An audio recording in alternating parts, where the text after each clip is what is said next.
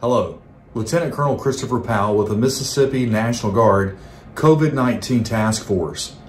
Today's lesson will discuss the Moderna COVID-19 vaccine. The topics will include storage and handling, dose preparation, dosage and scheduling, administration, contraindication, and finally, adverse reactions. Let's begin.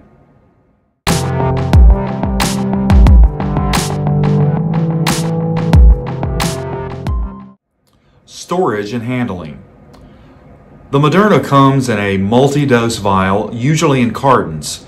They arrive at the sites in a frozen status. Remember that frozen status is as cold as -25 to -15 degrees Fahrenheit. Please do not apply or store dry ice on the cartons while attempting to keep frozen.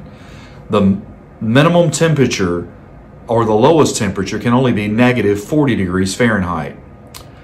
Vials are stored in refrigerated materials, and those temperatures are 36 to 46 degrees Fahrenheit, and they may be stored up to 30 days in this condition. Unpunctured vials also can be stored in 46 to 77 degrees Fahrenheit for up to 12 hours. Remember, the doses do come in a frozen condition, and once we thaw these conditions out and each vial is at room temperature, we cannot refreeze or reuse punctured vials.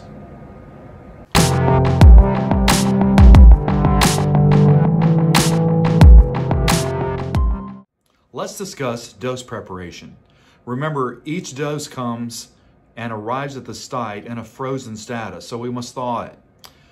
We can thaw each vial or cartons of vials in the refrigerator for 2 hours and 30 minutes. Once this time has expired, then we can again thaw it out at room temperature for an additional 15 minutes. Remember, do not refreeze once we have thawed these vials out.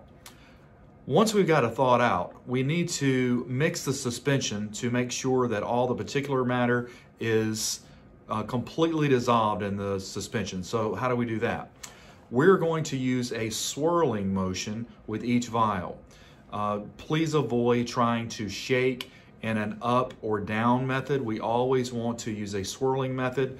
We're going to do this method initially once we have the solution thawed, but also this needs to occur between each dose or withdrawal of the dose out of each vial. Do not shake the vial. Secondly, inspect each vial, or if you're on a site where you're receiving the vaccine that's already drawn up, always inspect each of the syringes. What you're looking for is any kind of discoloration or particulate matter. So we know that the solution should be an off to off-white solution. Any brownish and or clear solution likely indicates that the solution is not dissolved correctly. If you see particulate matter, white particles floating, then this means that there is something wrong with the suspension, and we should discard those suspicious looking vials that meet these characteristics. And then finally, you want to discard the vial once it's been punctured after 6 hours of the initial withdrawal. So we only have about 6 hours from time of withdrawal from the first puncture of a vial until the last dose.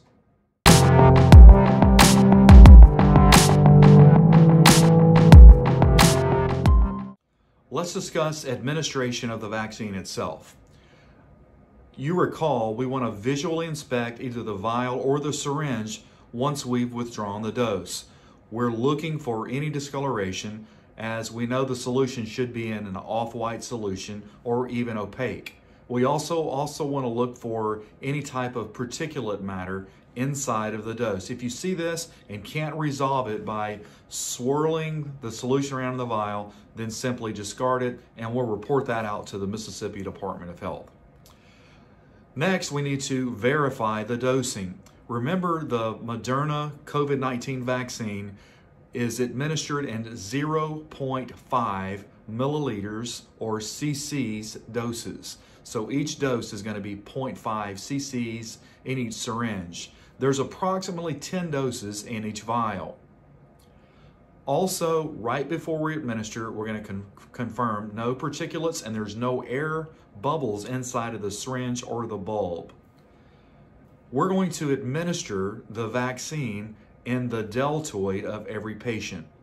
As you recall, anatomically, the acromion process is the bony prominence on the outside of the shoulder. What you're going to do is to get 3 fingers, 3 finger breadths, and hold just below the acromion process.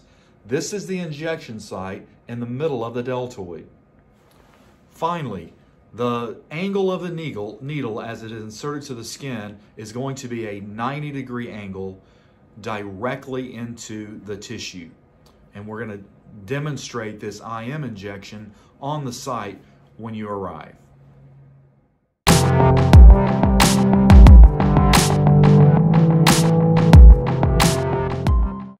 Let's discuss contraindications. Because this is a new vaccine, there aren't a lot of known, reported, or anecdotal stories of severe reactions to the Moderna COVID-19 vaccine. However, since patients are now receiving their first dose, it is conceivable that we might see some severe reactions to the medications, including anaphylaxis. One of the contraindications is certainly an anaphylactic reaction from the first COVID Moderna vaccine dose. So if that happens, it is certainly contraindications, and patients should not be considered as candidates to receive a second dose. Also, patients that have a history of severe anaphylaxis to any agent, including any other drugs and or food, then they need to be excluded. So this is a contraindication. During the survey, patients will be asked, do they have a prescription for an epinephrine pen due to a past history of anaphylaxis? If this is the case, patients are discouraged from participating in the vaccine program for now and are considered a contraindication if they do have an EpiPen. If some patients arrive at the site with an EpiPen, we will defer them to their primary care provider for further guidance on receiving the vaccine. There is other anecdotal evidence suggesting that pregnant mothers should not receive the vaccine and or women who are still breastfeeding. In this case, we're going to refer all of those to their OB/GYNs for advice, and they can get the vaccine at the local clinic or a facility that can support anaphylactic reactions or adverse reactions.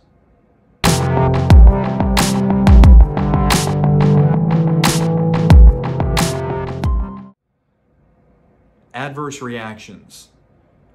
Now that we're approaching in the millions of citizens who've received the vaccine across the nation, there is more anecdotal evidence and reporting of adverse reactions which are mild to some of the vaccines. These include pain at the injection site, fatigue, headache, chills, erythema, even myalgia and fever. These are the most commonly reported symptoms and adverse reactions that typically resolve within 24 to 48 hours of receiving the vaccine. We suspect that as vaccines increase, more serious reactions may be observed, and these will be reported at the sites that you're at.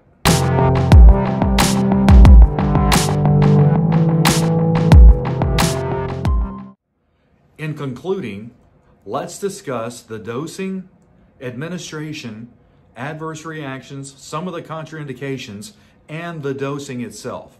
So we discussed that the vials come frozen. We can place them in the refrigerator up to 30 days, and we can also thaw them in temperatures lower than that, but we don't want to put dry ice on any of the vials. And preparing the dosing, we certainly want to swirl each vial to ensure there's good suspension across the vials that we use. If the vials are punctured, you have 6 hours to administer that, or the dose should be discarded. The amount of the dose, which is given in the deltoid muscle, is 0.5 cc's. The dosing schedule is on day 1, the first dose. Then we have 28 days from the time of the first dose to the second dose to give that second dose, again, of 0.5 cc's. There is some evidence that patients can receive the vaccine, the second dose, as late as 4 or 5 days after the 28th day. It is highly discouraged for patients to receive the vaccine prior to the 28-day mark. We also talked about epinephrine and patients that have EpiPens. Those are contraindications, and those patients should not receive the vaccine on site if they have a history of anaphylactic reactions to foods, drugs, or specifically the Moderna 19 COVID vaccine. And finally, some of the common reactions that we're seeing with the Moderna vaccine include pain at the injection site, fatigue, headache, fever, chills, erythema, and some myalgias. These are common, and they usually resolve within 24 to 48 hours. Thank you for watching today. We appreciate all you're doing, specifically for volunteering and helping us do our part in the Mississippi National Guard to take care of our citizens and our general population during this historic pandemic. Thank you.